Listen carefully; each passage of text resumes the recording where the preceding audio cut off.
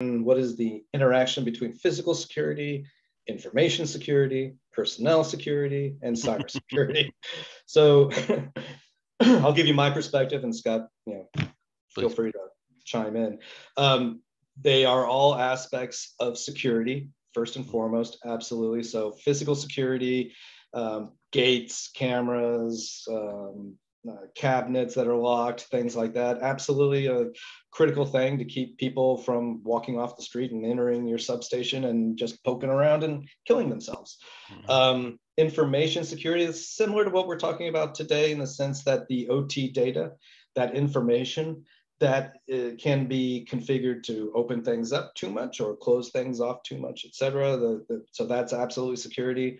Personnel security, I think, if I'm guessing here, correct me if I'm wrong, this would be like an insider threat type of a situation where you want to have background checks on people who have access to the process and things along those lines. There are, again, compliance regulations that require this for depending on which industry you happen to be in. And cybersecurity is a kind of a mixture of all of those. So all of those different things, physical security, information, personnel security, all fall under NERC-CIP, for example, for power generation for North America. And cybersecurity is kind of mixed in with all of that in my mind. So, yeah, I 100% agree. And I think when you look at when we go to do an audit or an assessment of an environment, I think the aspect that most surprises, because we're OT organization and we focus very heavily on OT security, but the aspect that I think most surprises when we come to do our audit is we'll ask, what happens when someone gets let go?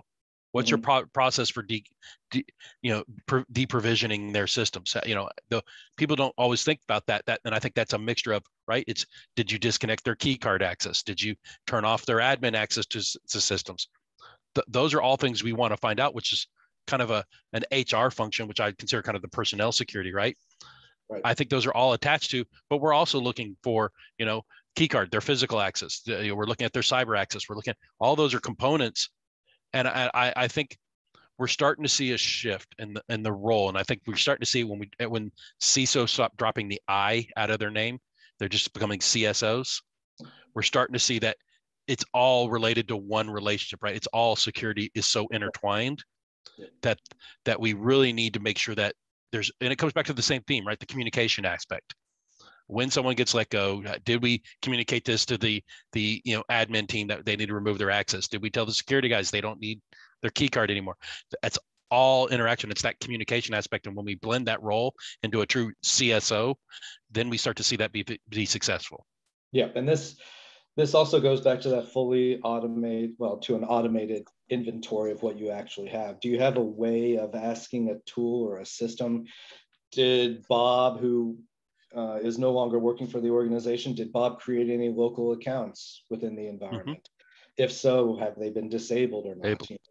Being able to ask that question and be confident in the response that you're getting is key. Yeah, I mean, it really comes back to our theme, right? It's all about the communication, making sure every aspect of the organization communicates when a change occurs and is aware of that change and make sure the appropriate steps are taken, whether it be hiring someone and making sure their access is correct, letting someone go. I'll give you a perfect example. Is we had a customer where we found out that there was a vendor who had one of his resources had super admin access on the network for a completely different aspect of the controls environment. And the reason why he had this aspect, because the facility was in a small town and there are only so many integrators in the small town. When he left one integrator who was the part of the super admin level, who did all the domain access, he moved to another vendor, but no one ever revoked his access. So now he had both partners, vendors access, and no one thought to ever audit that and say, hey, why does this guy have access to all the aspects of our controls environment? He should only be looking at this specific corner. Well, it's because, he moved from company A to company B and we just never revoked his access. It's amazing how those kind of little anecdotal things are prevalent. Yeah, policies and procedures are important.